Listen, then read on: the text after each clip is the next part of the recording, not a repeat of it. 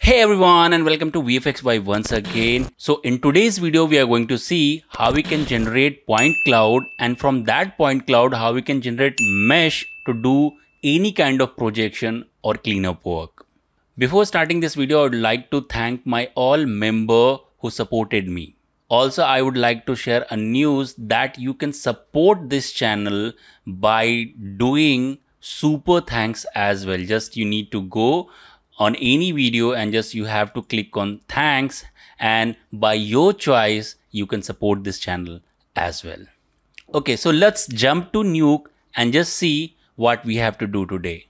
So here, as you can see, I have a footage in which we have a camera movement already. I have worked on this footage earlier on After Effects tutorial. If you haven't seen that, you can go and you can check that video as well. So here, for the sake of this tutorial, what I have done, I have already tracked my camera, and I'm not going to do it again and again as I have done tracking multiple times. So you can go and check any of those videos and you'll come to know how we can track our camera as well. So I have my camera tracker, I have my camera, and I have my scene as well, right?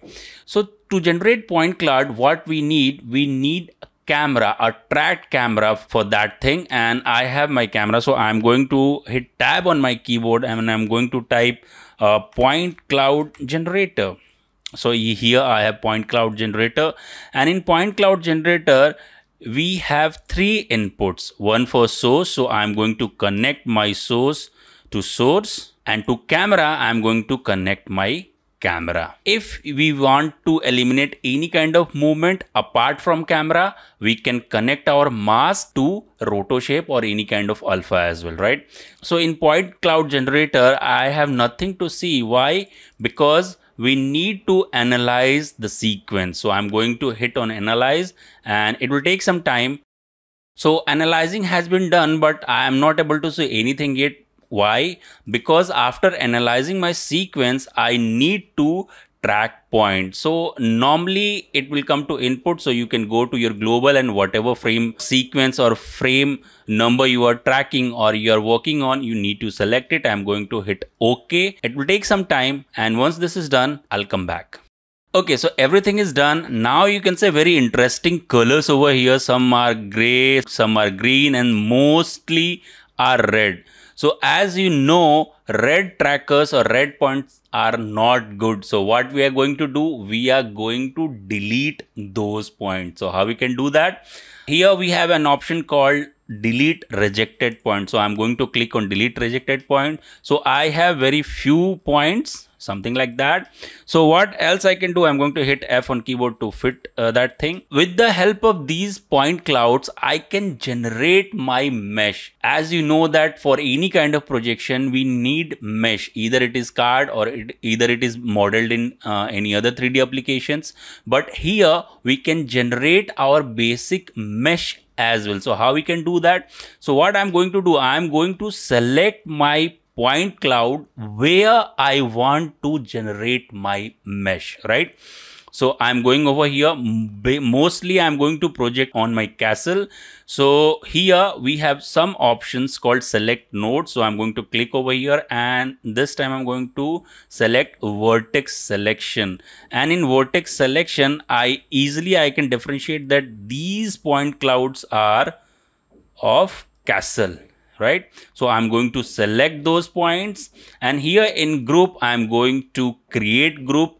You can rename it or whatever you want, you can do it, but I'm not going to do it to save some time. And by selecting this group, I'm going to click on bake selected group to mesh.